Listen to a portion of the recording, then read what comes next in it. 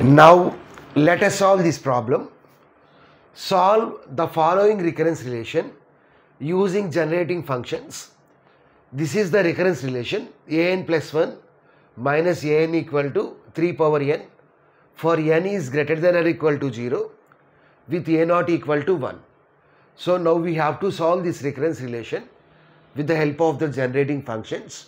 We will get a generating function as the output. So let us see this recurrence relation. So this is nothing but a first order recurrence relation.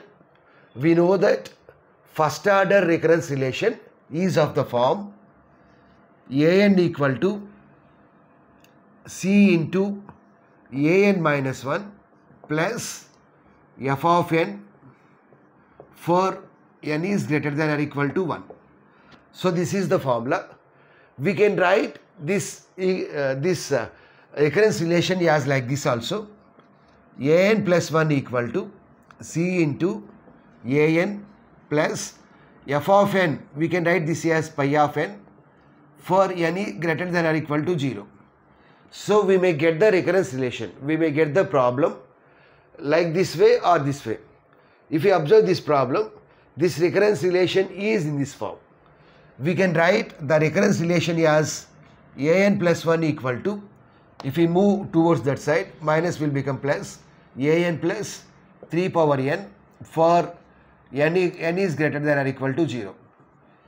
So if we compare these two recurrence relations, an plus 1 equal to, here the constant c value is 1, whereas what is pi of n? Pi of n equal to 3 power n. So now we have to use the generating functions, the formula. We have to remember these formulas. F of x equal to, the first formula is f of x equal to, first we have to write this value a naught plus x into g of x by 1 minus c into x. This is the first formula. And the second formula is g of x equal to sigma n is equal to 0 to infinity. We have to write this value pi of n into x power n. So this is the formula. So first here we have to compute g of x and then compute f of x. In f of x, g of x is needed. So let us substitute pi of n value, sigma n equal to 0 to infinity. What is pi of n? 3 power n. So 3 power n into x power n. So we can write this equation as sigma n is equal to 0 to infinity. We can write this as 3x whole power n. 3x whole power n. Here we have a formula called sigma n is equal to 0 to infinity x power n can be written as 1 minus x whole power minus 1. Whereas this is the direct formula. We can write this as 1 minus 3x whole power minus 1. This is the direct formula. So here g of x value is 1 minus 3x whole power minus 1. Now we need to compute f of x. So let us compute f of x. F of x equal to, what is the formula? A naught. What is A naught? A naught value is given in the problem, that is 1. So 1 plus x into, what is e of x? 1 minus 3x. What is e of x? 1 minus 3x whole power minus 1 by 1 minus ex. What is c value? 1. So 1 into x is nothing but ex. So we can write this as 1 plus x into a power minus m means 1 by a power m. So 1 by 1 minus 3x by 1 minus x. Let us calculate the LCM. So 1 minus 3x is LCM. So here first we will get 1 minus 3x plus x. So we can write this as 1 minus 2x by 1 minus 3x. I am sorry, here we have 1 minus x also. 1 minus x also. So 1 minus 3x, yeah, let us write it a little bit below. So 1 minus 3x plus x by 1 minus 3x. Next we have 1 minus x by 1 minus x.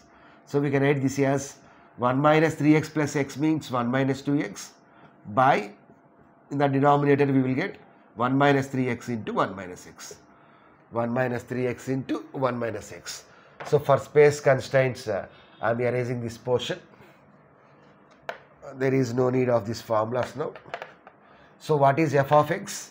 F of x equal to 1 minus 2x by 1 minus 2x by 1 minus 3x into 1 minus x.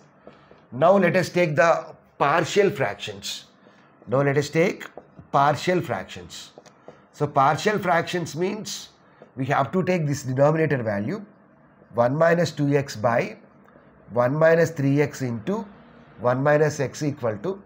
So the first value is a by, we have to take the first value, that is 1 minus 3x, plus b by the second value is 1 minus x.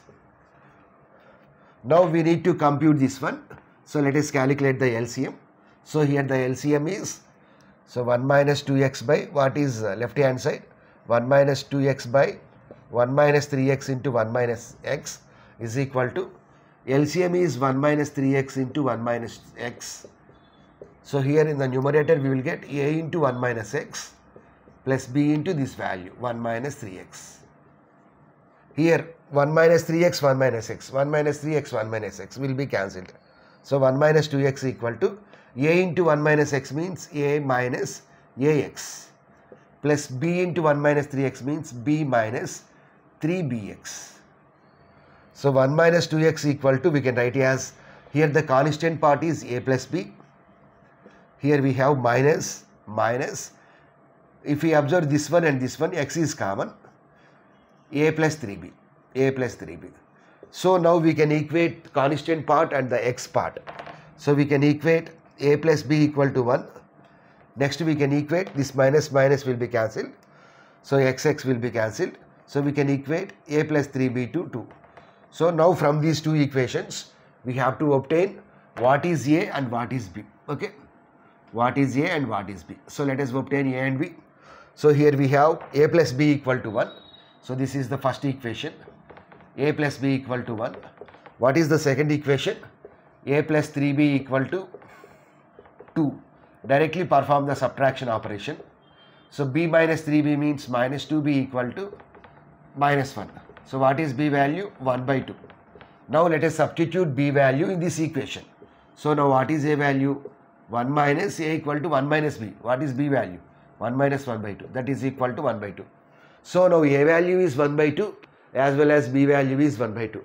Now let us substitute a value and b value in this equation.